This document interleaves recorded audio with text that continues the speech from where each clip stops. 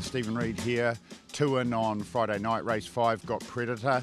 I was initially a little bit disappointed with his run last start, but after going back and looking at the times and the sectionals, you don't see a maiden race go quicker than 2:40 very often, especially in winter time. So I thought to run on and run 5th was a fair effort. He's improved with the run and drawn to the second line. I think he would be a great each way bet. Then we go to race 6. I have changed tack. She's also drawn to the second line. A much improved effort last start back in the Cambridge class.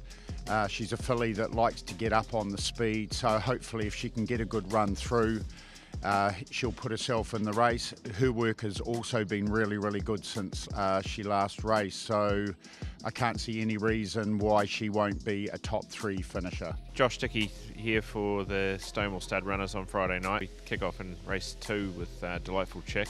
She's resumed back with a couple of workout wins, and yeah, both of them have been really well run trials for her, and yeah, she was a little bit disappointing last prep, but yeah, she seems to be back on the right track, albeit her trials times haven't been overly fast, but yeah, she seems to have come back good, and yeah, I think she's a pretty decent chance going into Friday night.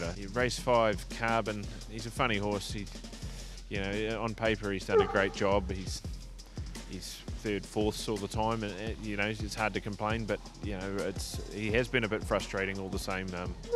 You know, he's good enough to win a maiden race, and he hasn't quite been able to do that yet. But look, he's drawn one the back row, and probably suits him there. He has been disappointing, as I say, but you know, he'll get his chance. And race 6, Slots, he was a lot better last start. He was over 2,700.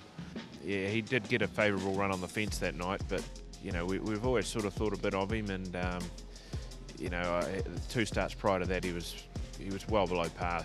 Yeah, it was good to see him bounce back, and especially over that 2,700 metre distance. It's not an easy distance for any horse, especially a 3-year-old. So yeah, he was getting the line good, and he wasn't beaten much in the end. So it was good to, as I say, see him bounce back. There looks a little bit of speed inside him, but yeah, he's a decent 3-year-old, and you know, we're not willing to give up on him yet, and he only has to go as good as he did last start, and he's probably another winning chance. Yeah, in race 9, Siren Shard, she's a horse that's really flying at the moment. You could go back through 4 or 5 of her last runs, and yeah, they've all been outstanding really. Last start she was just quite unlucky and just didn't quite get the gap when needed, but yeah, she was, you know, pushing them over the line at the finish, and yeah, a few runs before that have all been good, and she pops up with a really good draw. She's drawn 1 over a mile, and looks to be some good speed there outside us, and you know, as we all know, over a mile at Cambridge, generally the best trip will win that race, and you know, if they are running hard, and you know, we're getting a good helmet to follow or something else, you know, I think she's a great chance. So it's drawn 1 over a mile. She's got to be a big plus for her, and brings that form again. She's going to be really hard to beat. Maddie White here, just got the 1 in on Friday night. My Surfer Girl in the last race.